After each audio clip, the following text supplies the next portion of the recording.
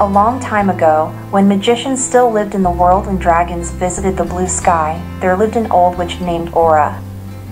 She lived in a small cottage on the edge of the forest. Unfortunately, those times were not kind to magicians and alchemists.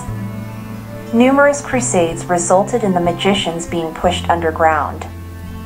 The braver ones lived on the outskirts of the forests where they could count on the support of dragons. However, their hunting rate also decreased significantly. When the Crusades were gaining strength and the witch Aura was one of the few left alive, she decided to create a witch who would end this bloody slaughter, and a handful of magicians would be able to live safely among people. So she decided to put everything on one card and perform a ritual that would bring a new form of existence to life. Unfortunately, the price for this ritual was very high.